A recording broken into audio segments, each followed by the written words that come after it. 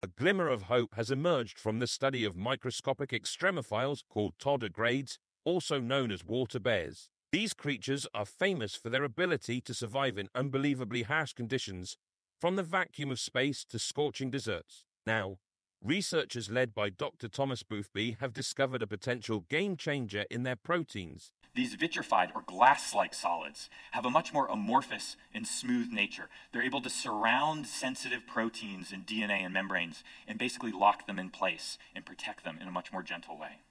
And so what we think is going on inside of tardigrade cells is, as they begin to dry out, they make a lot of this protein. That protein begins to polymerize, forming these matrices.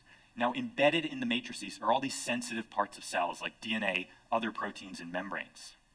The effect that this has is that when a protein is beginning to unfold because it's drying out, this matrix comes and locks it in this glassy state and holds it there. It does the same thing for DNA, and then for membranes that are coming together and going to fuse, it holds them apart.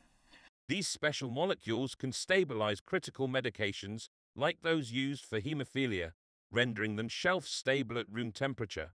This means no more bulky refrigerators. This breakthrough could be a lifesaver in situations where access to refrigeration is limited, such as remote villages, disaster zones, or even spacecraft venturing far from Earth. But the benefits potentially extend far beyond a single medication.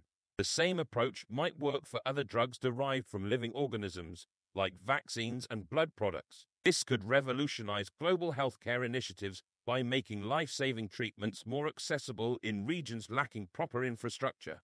Furthermore, it could pave the way for a more robust spacefaring future by ensuring astronauts have the medical supplies they need on long-haul missions. The possibilities even extend to agriculture, with the potential to develop crops more resilient to harsh environments. By eliminating the need for constant refrigeration, this research holds immense promise for a future where vital supplies are no longer limited by temperature constraints.